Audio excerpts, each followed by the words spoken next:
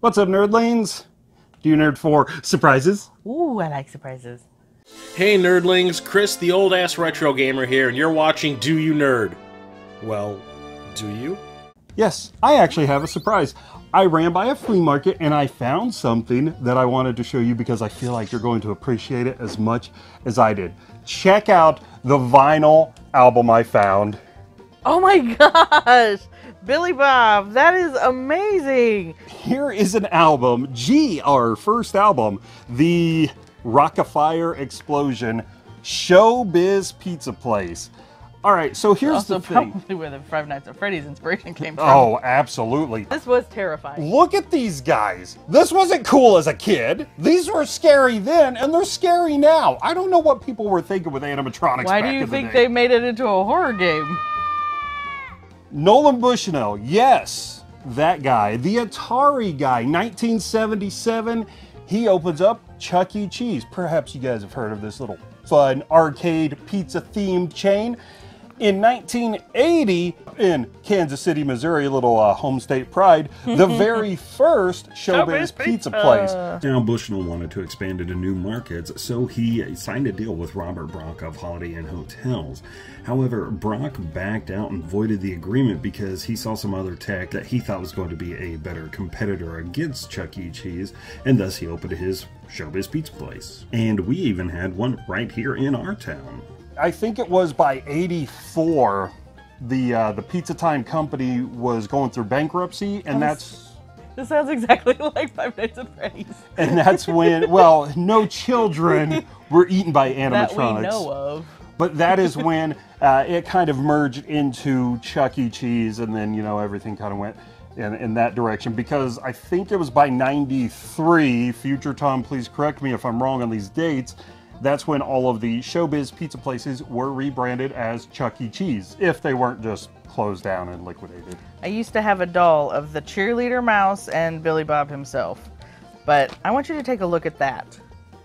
Oh, on the back, these pictures right look here. Look at the eyes. They're already like glassed over zombie eyes. I mean, it's terrifying. Well, I guess that look goes perfect for this side B song, Going Crazy.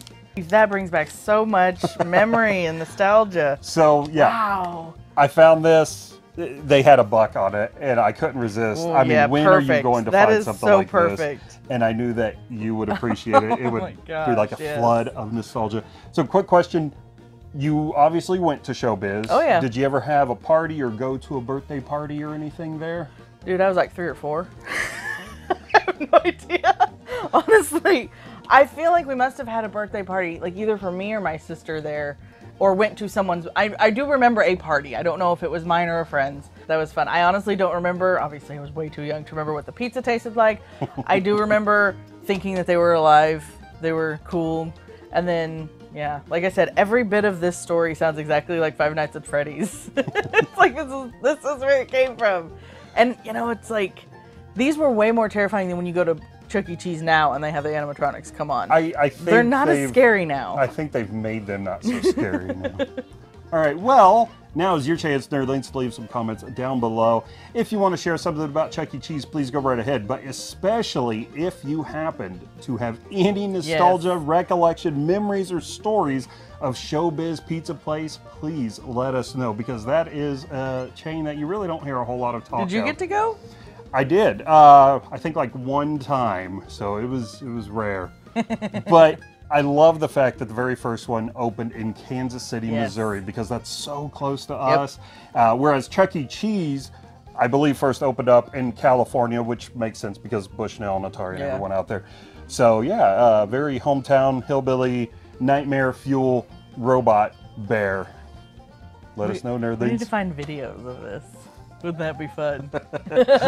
Bye. Fun. Good night. Bye-bye, nerdlings. Let this be haunting your dreams. I bet that pizza tastes good.